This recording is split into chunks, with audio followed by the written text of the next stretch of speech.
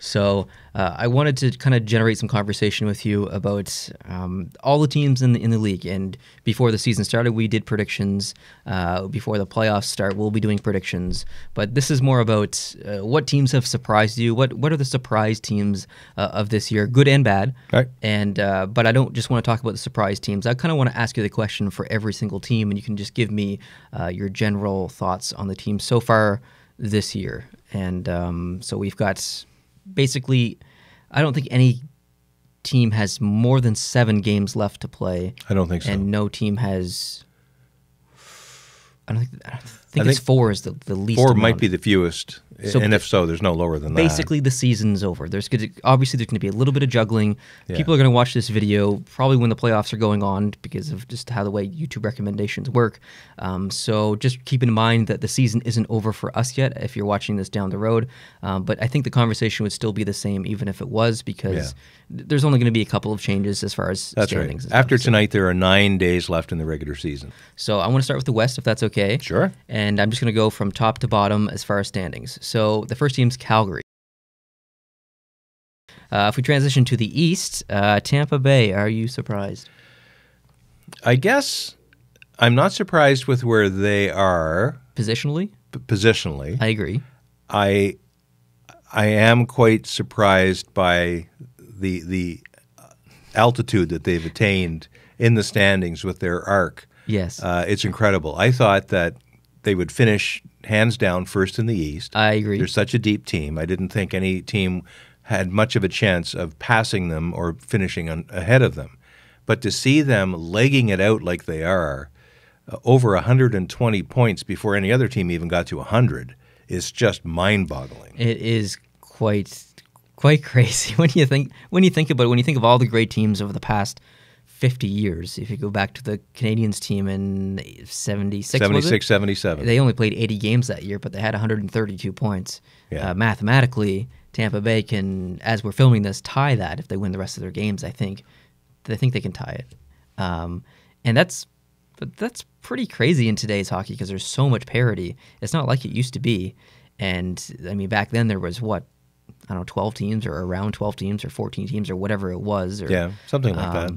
And then you have 31 teams to compete against, and you're still putting up 122 points as of today when we're filming this. That's ridiculous. So it is to crazy. me, positionally, like you, not surprised. But as far as altitude and point total here, yeah, I'm pretty surprised. This is a monumentous season for a hockey fan to watch a team do this. And for a while, I think they fell back to earth just in the last couple of games, but they were 100 more goals scored for than against. Oh, they were actually in 3 digits. That's rare. Very, extremely rare. Extremely rare. Now, the 76-77 Canadiens ended up closing that season with 216 goals more for than against. But that's just freaky. They only had like 7 regulation losses or 9 the whole darned year. But Tampa, they did that at a time, like you say, when there wasn't as much parity. Now with the salary cap and everything else, their payroll's the same as almost everybody else. And look what they're doing with it. Yeah. It's outrageous. It is outrageous. And in a good way. In a good way, yes. In a very good way. Will they sustain that into the playoffs is the question. We saw the Washington Capitals for several years win the President's Trophy, or at least win the East, and then down they go in the first or second round. It's hard to fathom that Tampa Bay won't go all the way to the Stanley Cup Finals and duke it out. But it is, yeah. It's an interesting situation that they're in. They have so much pressure on them. So really, and every other team has a big bulletin board in their dressing room for all the articles saying there's no way that anyone can beat Tampa Bay this year. Yep. And that's motivation beyond measure right there. It is. For those other teams. Tampa Bay's going to have a tough go in the playoffs. They are. And I know that I'm wearing Tampa Bay merchandise right now. I'm actually not a Tampa Bay fan. I wear it out of respect for the fans and respect for this video and what they've done as to show that, even though I'm not a Tampa fan, I do respect what they've done. And what they've done this year is pretty incredible. So it is. I am it's surprised. quite amazing. Yeah. Boston, I thought that I guess I think they're in about the right place for point total. Same here. I just thought they'd be closer to Tampa Bay, that Tampa Bay would be closer, falling back a little bit.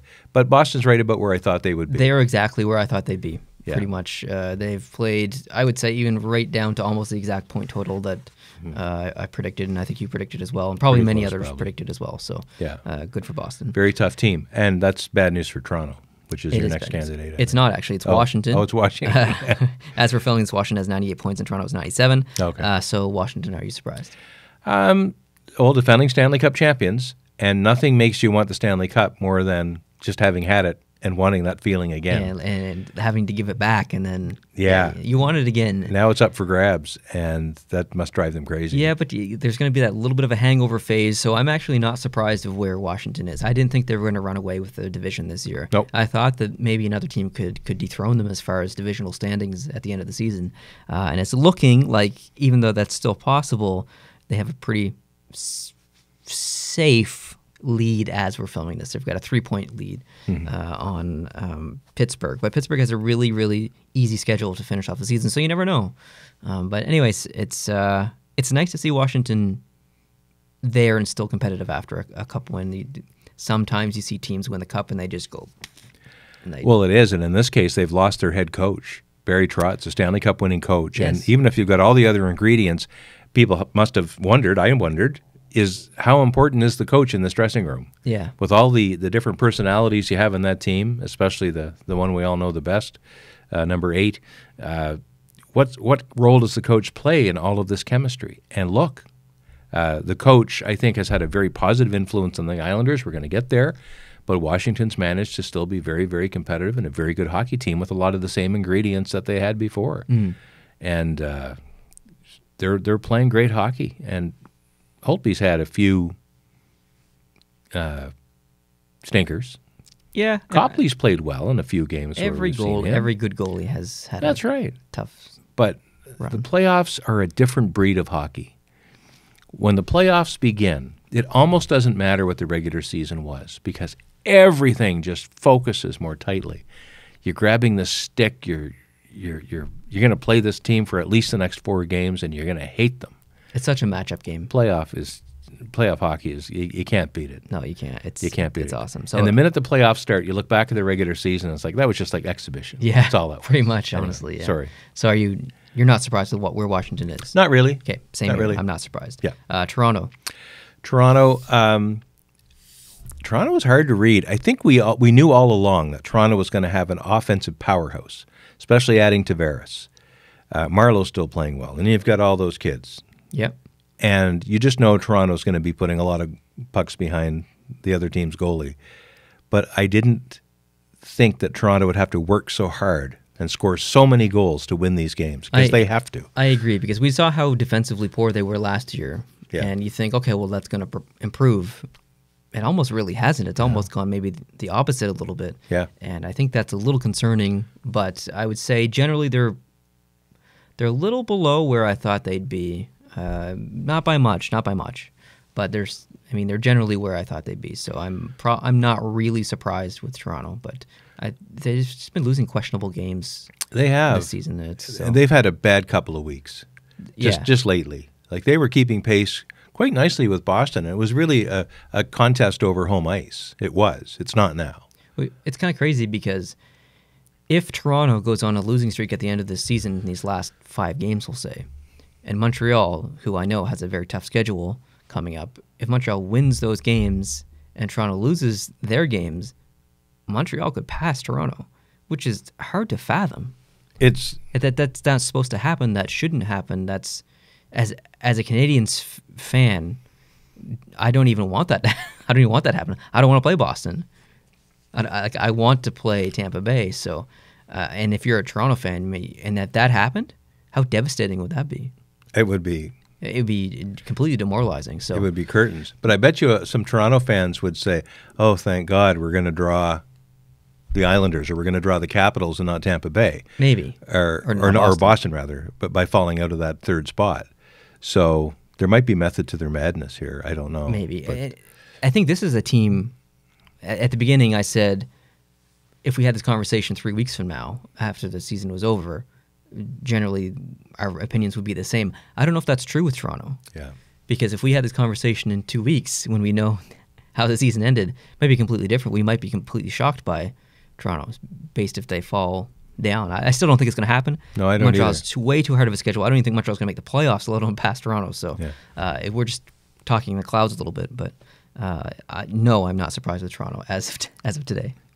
Pittsburgh. I think they're a little higher than I thought they would be. Pittsburgh still has they're a team that's getting older too. Crosby and Malkin aren't getting any younger. Yeah, Letang and not that Kessel is old, but it feels like Kessel's old. It feels like he's been in the league like 15 years or something. But. And they made some moves, questionable moves, to get rid of young talent like Sprong. The goalie situation is still very much a question mark, I think. Murray's had injury problems, and it's just sometimes he's been so good lately, but then he'll go on a 3-week run where he just lets in questionable goals late in the game, and I don't know. So early in the season, maybe the first couple of months of the season, Pittsburgh wasn't even in the picture. They weren't top 8. They were like struggling they were bottom feeders for a while, and just due to the law of averages, as much as anything else, here they are. They have a good shot at winning the Metro and being the number 1 seed over there and taking on the wild card from maybe the East, maybe it's Columbus, maybe it's Carolina. We don't know. There's a chance now that no wild cards come out of the Atlantic. There's a chance. You're right. That's true. Because if Montreal doesn't make it, no one else is making it, right? Toronto's already in, and Buffalo and Ottawa and Detroit. Florida is not even close. They're not even close. So there's a chance that it could be 5 teams from the Metro in and 3 teams from the Atlantic. And in that kind of situation, where's Pittsburgh and what's their competition like? They're going to be playing a team that they have some rivalry against. And I don't know if it's going to be an easy path for them. But where they are now is roughly where I thought they'd be. I would agree. I don't think that they're a surprise to me. They're generally where I thought they'd be. Maybe a couple of points higher, but not a big deal. The Islanders. I'm very pleasantly surprised. I am pleasantly surprised as well, even though they've been struggling with their play lately. I think that they have had a better season, obviously, but based on what happened with the Islanders and Tavares leaving, then you've got a new coach coming in and some other transitional stuff. I think there was a lot of worry on the island, and things are better than I would say 80% of the people would have predicted. So pleasantly surprised for sure. Because when you look at Tavares' goal output, I think as we're taping this, he has 48 or 49 goals on the year so far. You take those goals. I don't know. I think you're a little high there. You think I am? I think you're a little high. I think he's like 42, 43. Oh, okay. Ovechkin's at like, he's not even at 50 yet as we're filming this. So I thought Tavares. But didn't he got 4 goals the other night? Yes, that's true. I forgot about that. Anyway, it doesn't matter. It doesn't matter. But you take those goals away from the Islanders. Now they're being scored maybe by some other people. They've got an amazing young talent team, and they've got Barry Trotz. Yes. And you take Tavares away from the Islanders, and then you still see them in contention, definitely locked into the playoffs. It's just a matter of where they fall and who they play. I'm very pleasantly surprised and happy for Islanders fans. Definitely. It's great. Carolina, I forget where I had them at the beginning of the year, but I don't think I had them where they are now. I think I had them a little bit higher. I think I had them probably a little bit lower. I think you and I had a bit of a departure on that. I didn't think Carolina was going to have much this year. I pegged them for a wild card spot, I think. Yeah. But and that's where they are, which is good. So I would say I'm not surprised. Don't worry about looking up his goal totals. There's 751 people in the comment section that's going to tell us how many goals John Tavares has. It doesn't matter. I'm just looking at Twitter. Well, put your phone down. All right, I'll pay attention. Montreal. Very, very pleasantly surprised. I predicted Montreal to tank badly this season. I think I had them down in the low 70s for points. I didn't think they'd even have close to a chance of getting in the playoffs. And here they are with 9 days left, and they're not mathematically out yet. They're still, I agree with you, I think they're a long shot to make the playoffs because of Columbus's better schedule and Carolina's better schedule and a game in hand. Mm-hmm. So I think it's a low percentage that Montreal gets in the playoffs. But to come this close, I think in itself is a bit of a victory. I agree. I think I had them in the bottom 6 or bottom 5 of the league before the season started, and I think they're 13th or 14th in the league at the moment as far as position. So, yeah, I'm totally surprised in a very good way. So, yeah, Montreal, to me, is one of the biggest surprises of this year. Kind of like LA, kind of like Anaheim. So maybe not LA, but we'll say Anaheim. So, yeah. Columbus. Columbus has changed as a team so much since the beginning of the year.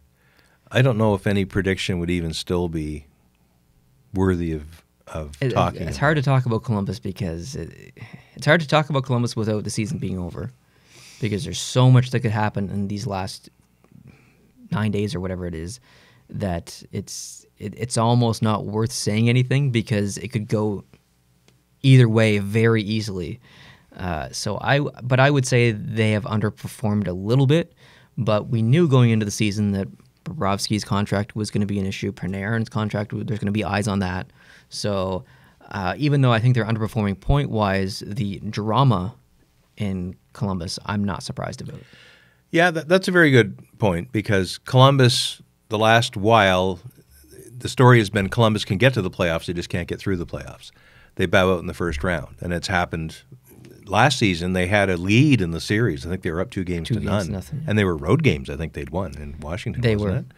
And then the air comes out. So Columbus is capable of getting to the playoffs, and they loaded up this year not just to get in the playoffs, but to do some damage in the playoffs.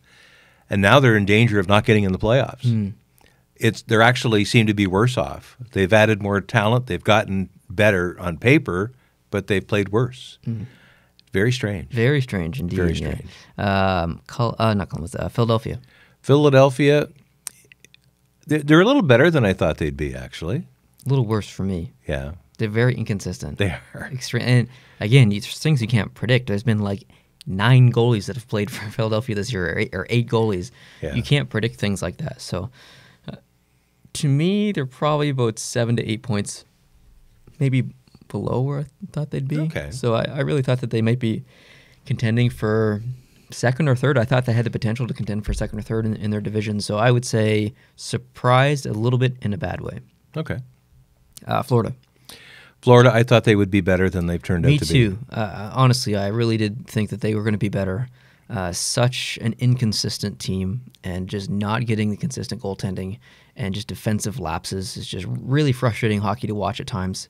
If you're watching a game and you are cheering for Florida, just to watch them is frustrating. But then you look at the other end, and they got one of the most successful power plays in the league, and they've got Hoffman lighting the lamp, and just so much chemistry up front. It's a very frustrating team to watch, and I think that in the offseason that's coming up, Florida is going to make the biggest splashes as far as roster movements. Either they're going to sign some big free agents, the biggest free agents, and I'm talking about Panarin and Bobrovsky and all this stuff, or they're going to make big trades. I think Florida's really going to make a deep effort this offseason to change their team. So I'm definitely surprised with this team this year. I thought they'd be better. But anyways, Buffalo.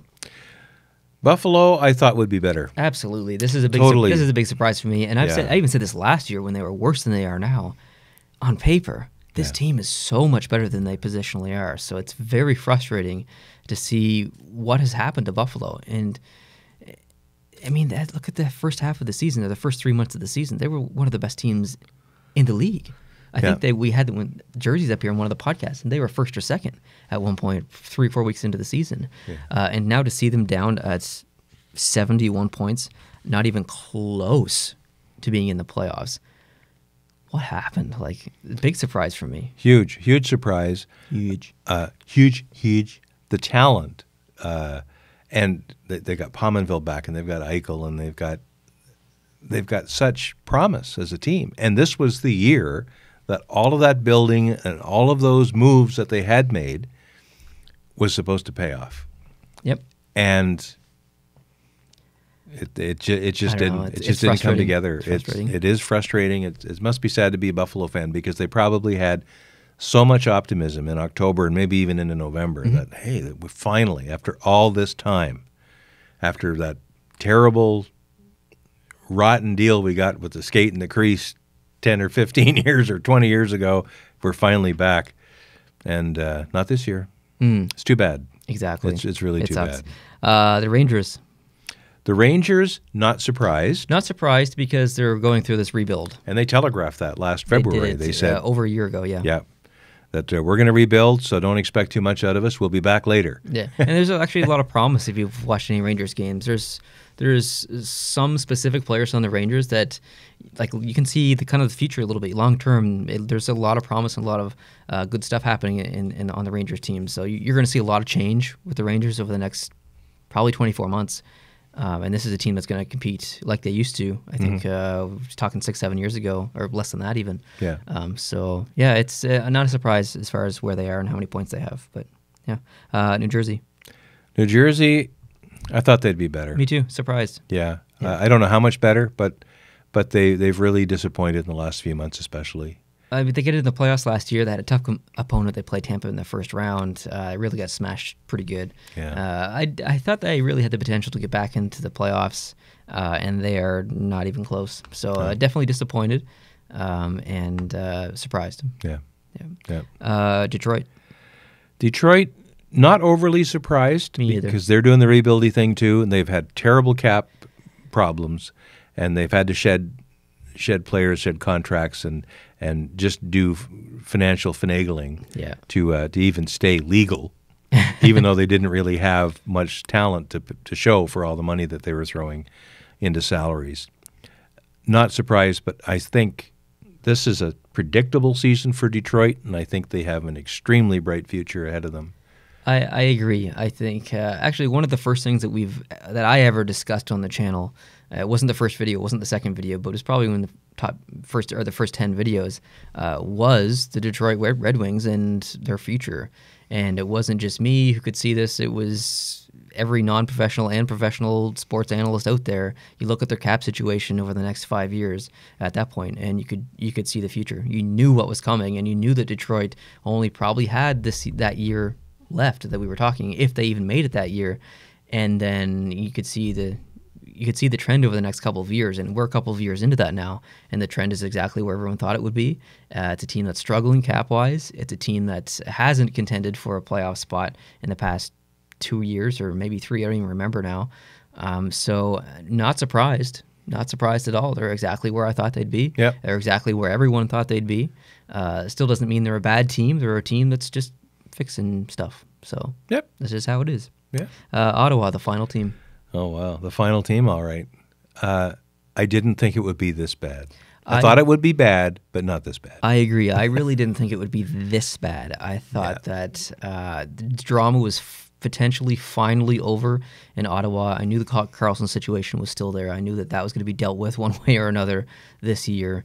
And I really thought that was hopefully going to be it with Ottawa as far as drama, and they were going to get the arena situation figured out. And things just got so much worse for Ottawa this year. You've got Carlson leaving, you've got Duchesne leaving, you had the drama of the video of the players in the Uber, and then you have Melnick running his mouth. You had the Hoffman thing, which ended up well for Hoffman in Florida. The drama with his wife and someone else's wife, and it's just, oh man, I feel really bad for Ottawa fans. They don't deserve it. They don't deserve to deal with the owner of Melnick and deal with all this drama.